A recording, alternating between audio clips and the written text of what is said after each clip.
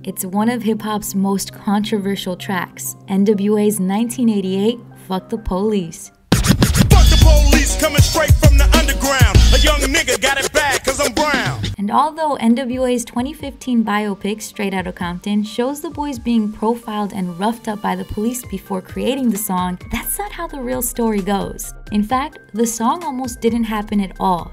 According to LA Times writer Terry McDermott, when Cube first showed the lyrics to Dre, he passed. It was only after Dre and Eazy were caught shooting paintballs at people at Torrance bus stops that Dre changed his mind about the song. Yep, paintball shooting gave us Fuck the Police. And now, thanks to a clip from the forthcoming HBO-doc, The Defiant Ones, that Genius contributor Damian Van Beekum shared in an annotation, we know more about this paintball incident, told by the crew themselves.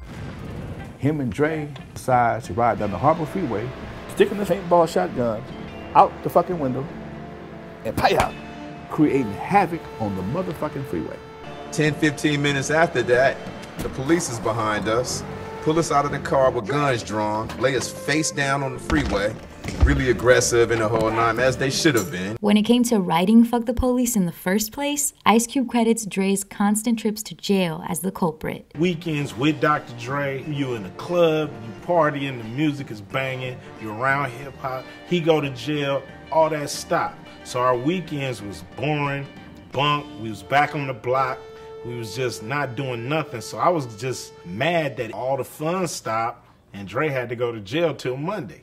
So I wrote Fuck the Police. The song, banned from radio station airplay, caught the attention of the FBI. N.W.A.'s label Ruthless-Records received a letter from the Bureau condemning the song's lyrics and portrayal of police. That, however, only boosted the song's popularity, and despite protests, bans, and censorship, Fuck the Police rose up Billboard's Hot R&B Hip Hop Songs chart to number 25. The album, Straight Outta Compton, went on to sell 3 million copies, and the term Fuck the Police remains prominent in hip hop to this day. All this further solidifying N.W.A.'s title as the world's most dangerous rap group.